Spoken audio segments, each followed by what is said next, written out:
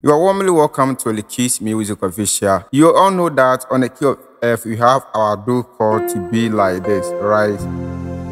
But I can tell you that this sounds more basic, so you can skip that and play this chord instead. There's also a do chord, but it sounds a little bit different. If you don't understand how I came up with this chord, then this video is perfectly made for you. So just stay tuned to the end of this video and make sure you hit on the like and the subscribe button as well. Let's take this chord that I just played, do mi so on the key of F. You've seen it. If I'm to play a left hand chord to accompany my right hand, I can choose to play this do note over it. This is the most basic chord that you can ever play. If you want to go a little bit advanced, in that case, you play a perfect fifth chord against this same do chord. This what most of us have been playing for so long. Now I'm going to show you a simple way to generate chords, or how to come out with different chords that sound much better than this basic chord that we are playing here. In that case, I'll be basing on 4 or 3 principles here. The first principle will be harmonization. Normal basic harmonization on the left hand. So how does that go? We have our perfect fifth chord, do, so do on our left hand, and do mi so on our right hand. So on the left hand, I will be harmonizing it to the lower third. What does that mean? It means, I have my do note upon whatever thing that we are playing. This is a do chord, and we have our root note to be this F note. So if I want to go a lower third, I will count do, ti, la. I'm just on the major scale on the key of F. So 1, 2, 3. My lower third will be this la note. So in that case, I'll be playing this D perfect fifth chord on my left hand instead of playing this F perfect fifth chord here. So in this case, I'll be playing something like this. This is the first step. Now if you take a close look at the left hand chord that I've just played, you can see that this note, D note, has been repeated here.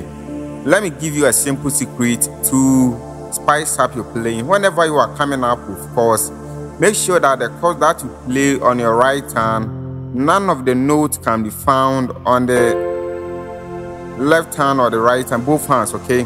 Assuming I'm coming out with chords, I have to make sure that the chord that I play, assuming I play this C chord, I have to make sure that the chord that I played on my C on my left hand don't have any notes in relation with the right hand chord that I've just played.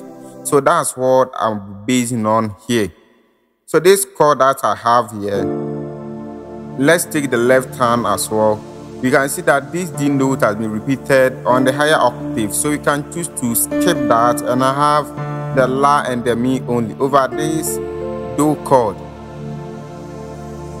Still, if you compare the left and the right, you can see that this mi note has been repeated on the left hand.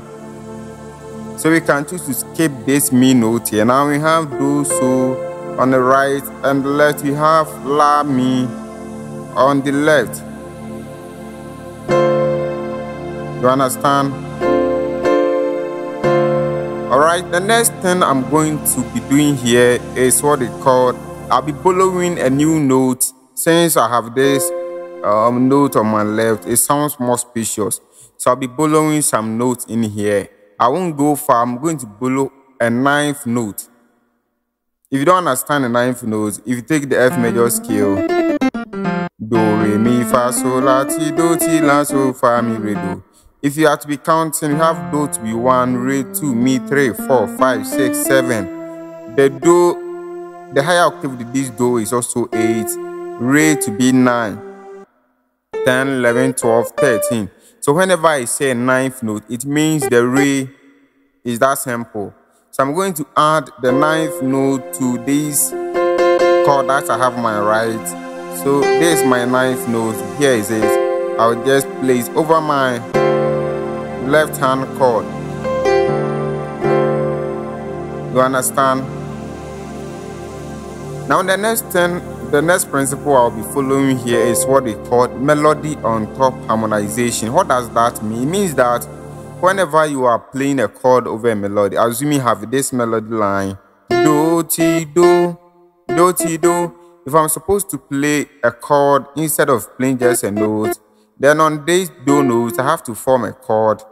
And the very chord that I must form, that I will form on the do chord, the law says that the topmost note, if I say the topmost note of a chord, it means the last note of the chord. For instance, if you have this C chord like this, the topmost note is the G note or the Re note, alright? So if you have this do note, the topmost note is the C note, alright? Now, whatever chord that we form, we must have our last note to be on the do. Since we are forming, we are generating chords that will replace the do chord, I need a chord that will have its last note to be on this do note. But in this case, on the right hand, we are having do, re, so. It means we're having the so note to be our topmost note. I don't want it that way.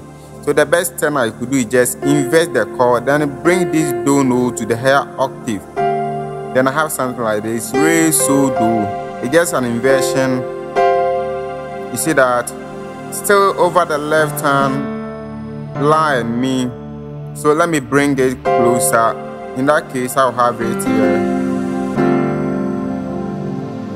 You can see that. So this is how come I came to arrive on this chord. One may ask, why is that I'm playing these chords and I'm multiplying here? It's just like swapping.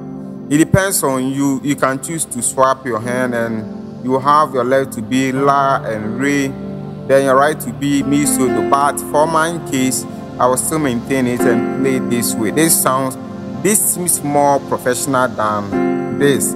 That's my own idea. That's how I play it. So it depends on you how you want to play your own.